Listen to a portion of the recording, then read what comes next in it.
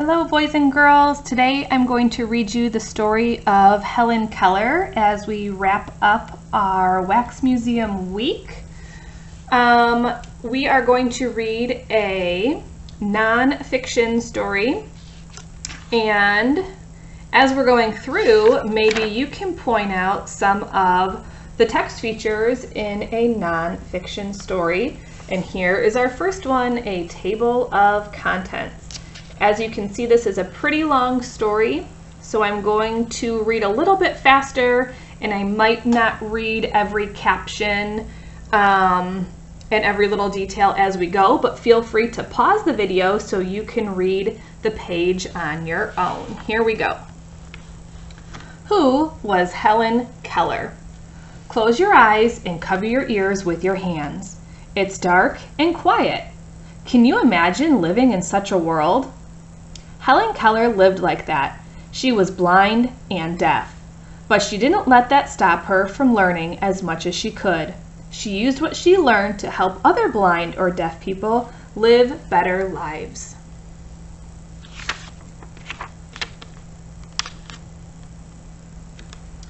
In Keller's time, disabled people were often ignored or sent to live away from their families. Keller worked to change how others thought about disabled people. She wrote articles and books. She traveled the world and spoke out. She inspired disabled people with her courage. She helped change unfair treatment for other people, too.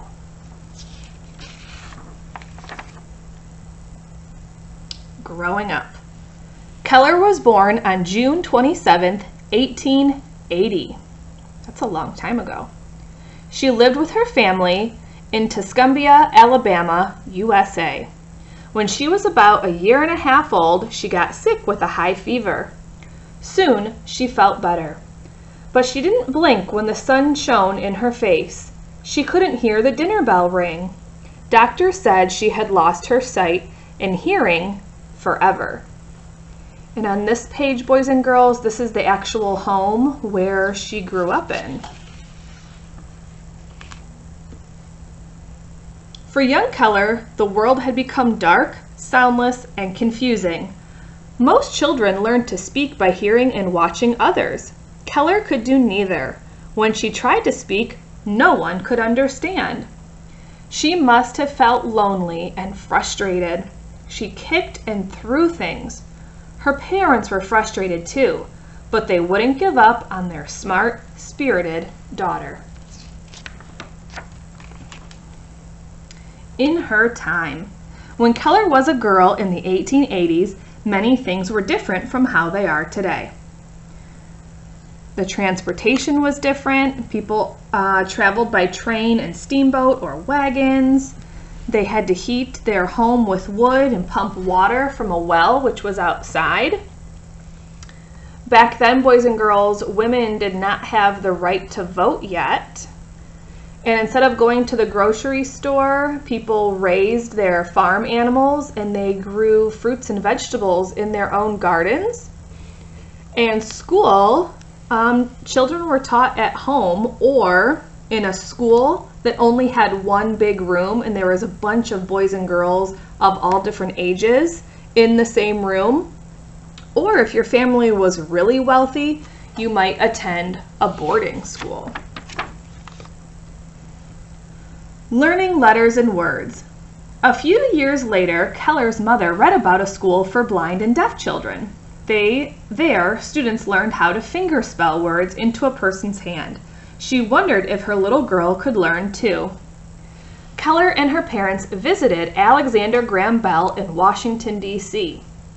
He was known for teaching deaf children. Bell helped the Kellers find a teacher for their daughter. This is a picture, boys and girls, of Alexander Graham Bell, and it says that he is most known for inventing the telephone. That teacher was Annie Sullivan. She arrived when Keller was 6 years old. Sullivan fingerspelled words into her students' hands, but Keller didn't understand. One day, Sullivan fingerspelled W-A-T-E-R. At the same time, She pumped water onto Keller's hand. Suddenly, Keller understood that the liquid she felt had a name and that Sullivan was spelling it.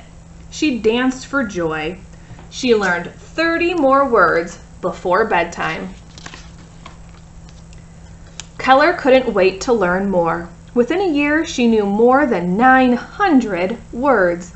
She mastered Braille and typing by age 10.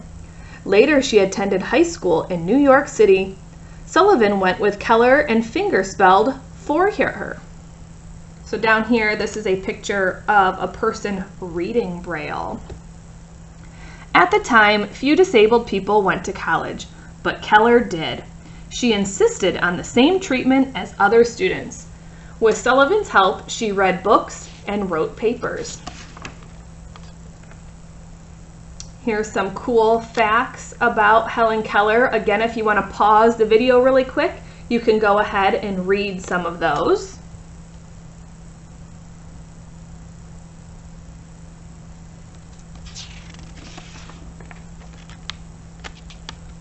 Finding her voice.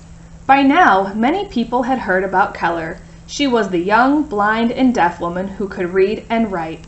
She used her growing fame to help others understand the lives of disabled people.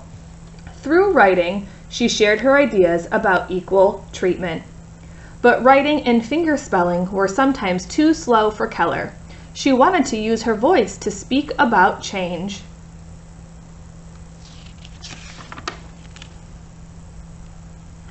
Helen practiced speaking.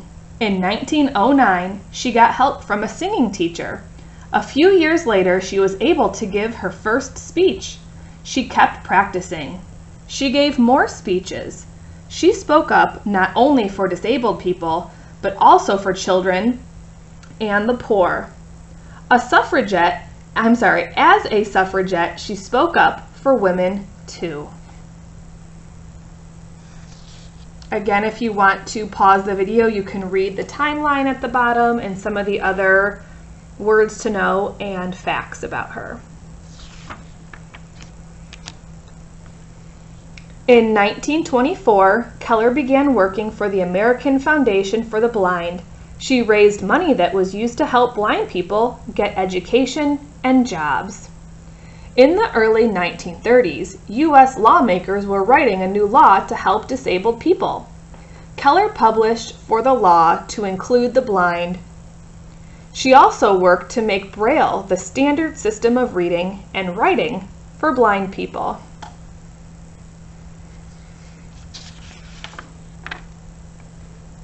Remembering Helen Keller. Keller spent her life helping others.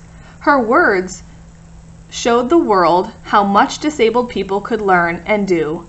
Her work changed many lives for the better. Keller died at her home on June 1st, 1968. She was almost 88 years old.